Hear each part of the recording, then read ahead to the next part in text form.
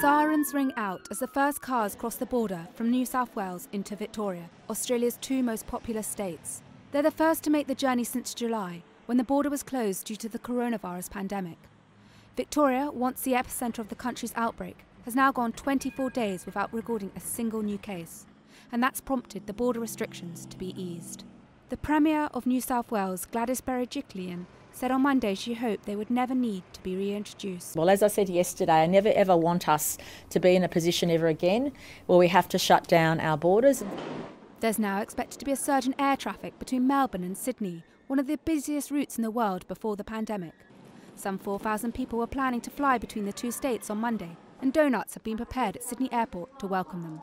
People in Melbourne spoke of their relief to be able to travel again. Oh, it's fantastic. Yeah, no, much waited for it, so it's good. You know, I can come visit my father when I need to without having to worry about when I can get home.